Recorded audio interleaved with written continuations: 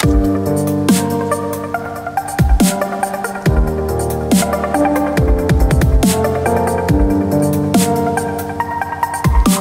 up? This is Ray. Welcome back. Hey, this is like my 5th take trying to do this intro. Hey, today we're going to be checking out the biggest set I've ever reviewed on the channel. What you're looking at is a lighting kit, a studio lighting kit from a company called Esddi, E-S-D-D-I. I've reviewed a product photography light tent for them in the past, and they really appreciated that, and they asked me would I like to review this studio set.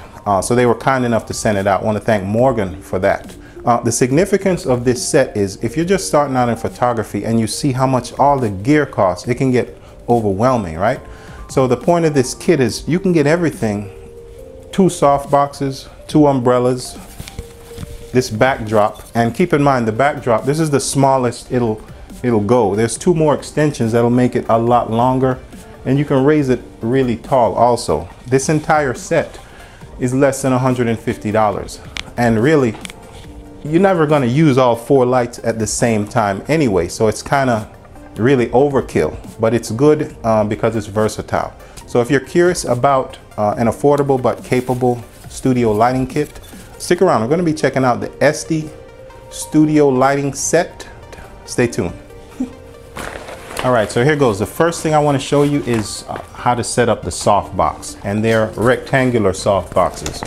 So the way it is you see this ring right here. You push the ring down over the light fixture and it's already set open. The kit comes with 4 of these light stands, and they all have this pin on top.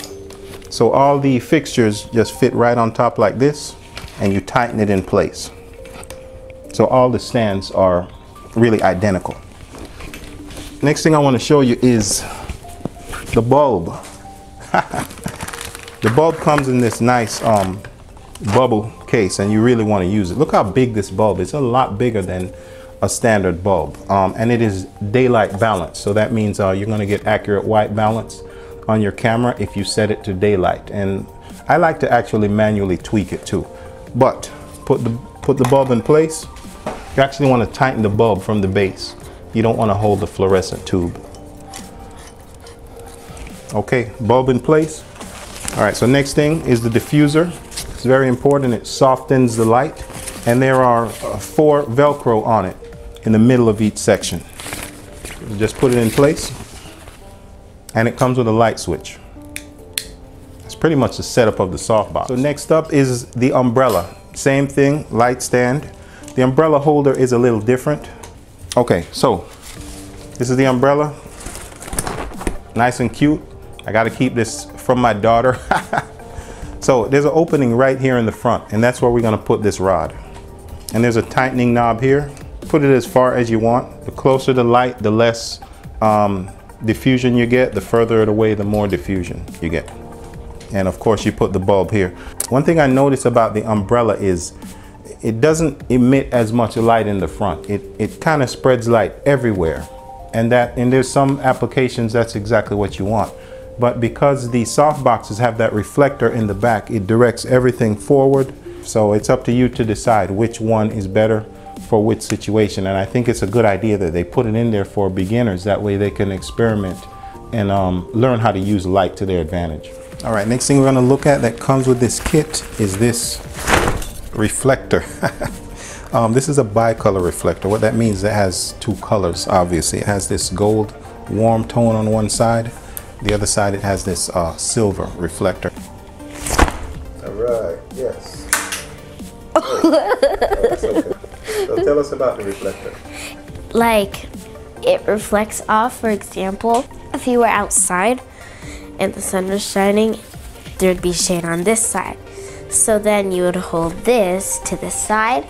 So when the sun comes, it can reflect off to the side, to your cheek. Or you can put it under your chin, and when you take the picture, they won't notice it's there. And it will reflect under the chin. There's a lot of Sports Illustrated photos and stuff like that. You don't even realize there's a reflector right off frame. So let's see if I can close it. There's a technique to doing it. All right. took me like 5 tries to get the hang of that, but that's the reflector. Okay, so the next thing I want to experiment with, I want to see how high and how wide this backdrop frame will get. I have the extra extensions here, and I'm curious whether these backdrops will reach the entire distance. Let's see what happens.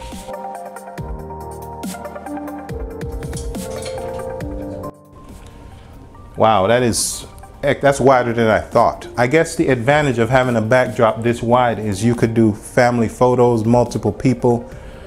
You could do product photography of large things. That is more than I thought it would reach. Let's see now how far the backdrops cover. Yeah, so look at that. This thing practically reaches the ceiling. Of course, the limitation is the length of the backdrop.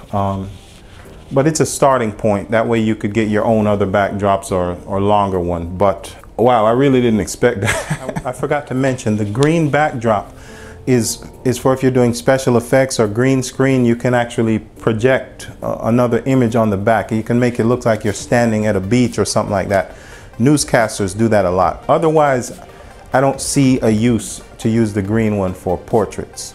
All right, so what I'm going to do now, I'm going to show you some of the test images I got. And keep in mind, this is my first time using a studio lighting kit, and it's a big kind of learning curve. You usually take a shot, make adjustment, take shots, and it'll take you several times to get it how you want, or as close as you want. So let's look at the first image I took. This is an image of my daughter, and of course I didn't make time to do hair and makeup and wardrobe and all that. It's just a test shot to see the quality of the light. What I really like is the key light is just like this one. It's in front of her at a 45-degree angle coming down. I really like how the light is soft. The white balance is perfect. I pretty much got it perfect first try, in my opinion. What you'll notice also behind her to her right is a second softbox in the distance, and some people call it a kicker light or a hair light. What it's doing is it's outlining her body and separating her from the background, and it's really kind of giving a 3D look, and I really like how that one turned out as well. What I don't like is the look of the backdrop. Some of it is my fault. One thing you'll notice is if you look at the backdrop, you probably will make out the green kayak shining through. That means the backdrop is see-through. It's not as thick as I would like it to be. And that was a problem until my 15-year-old daughter came up with an idea. She suggested putting the white backdrop up first and then the black backdrop over it. And it really solved the problem of light shining through it. You shouldn't have to do that, but it was a good idea, and I'm going to show you an example of what that looks like right now. Yeah, so this is my 15-year-old daughter, the one that came up with the idea of putting the white sheet behind the black. And as you can see, it's working here. We can't see through it, but what I failed to do when I'm looking at these images, I failed to make sure that the backdrop was perfectly straight and level and there were no creases. As you can see, there's folds in it and it's distracting. So I'm showing you my faults and things that I would do better next time. And it's good for you to see what you may have to go through so you don't have to make the same mistakes. Okay, so this image, my 7-year-old daughter actually took this of me. I like it. The lighting is really great. Of course, she cut off the top of my head and my arm. Bless her heart. One thing you want to keep in mind with the black backdrop is, although the light is shining on you, you don't want it to shine on the backdrop because you'll see it. The black backdrop will kind of shine, and then again, you may want that effect, but if you want the backdrop to stay perfectly black, you got to figure out a way to probably move your subject further away from the backdrop. But it just shows how getting a perfect studio photo is not as easy as it looks. It takes a lot of fine tuning and kind of a strategy to make it work. Next thing I want to show you that is even more technical is the white background. It's like the reverse theory, because you don't want a light shining on the black backdrop, but when you have the white backdrop, look at this image. The background is not perfectly white.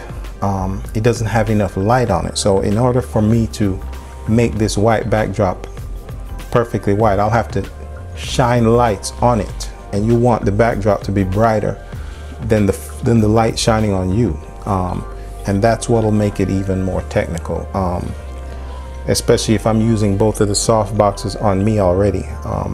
I'll probably need another couple to shine on the backdrop, but as you can see also, I hadn't ironed the backdrops. They're about the size of a queen bed, and that'll take a lot of time, so this was just a test. So yeah, you really want to prepare the backdrops before you take the image. All right, so that is my thorough review of the Esddi Studio lighting kit, and as you can see, it's very hardcore. I don't want to say it's overkill, but there's so many parts to the kit that you're probably never going to use all of them at once, but that's actually a good thing, because if you're starting out, it allows you to grow into it. You can use what you need, and it allows you to be creative with where and how you put the lighting. There's one thing I would say that could make Esddi better is the backdrop choices, the colors. When you look at Amazon lighting sets, they all have the same backdrops: black, green, and white. I want Esddi to do the best. I want them to reach their full potential, and it would be good if when you order this kit, if they were able to, customers were able to check 3 boxes for a different set of backdrops, colors, or textures that would suit their particular circumstances.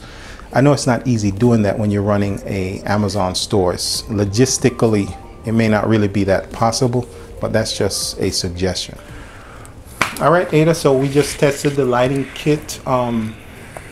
What are your opinion of it, of taking pictures with it? I think we should use it more often, and I think we should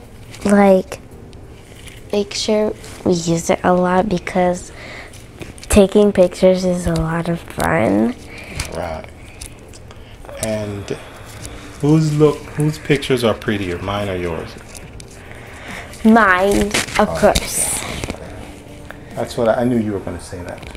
Okay. Well, thanks for helping, and everybody, want to thank you for checking out this review of the Esddi Studio lighting kit. If you want to get one of these kits, I'm going to put a link to the Amazon store below. It's about $146, and they have other kits too. So hey, thanks for watching, and keep in mind, no matter what lighting kit you use for your videos, pictures, B-roll, until next time, as always, keep it real. Yes.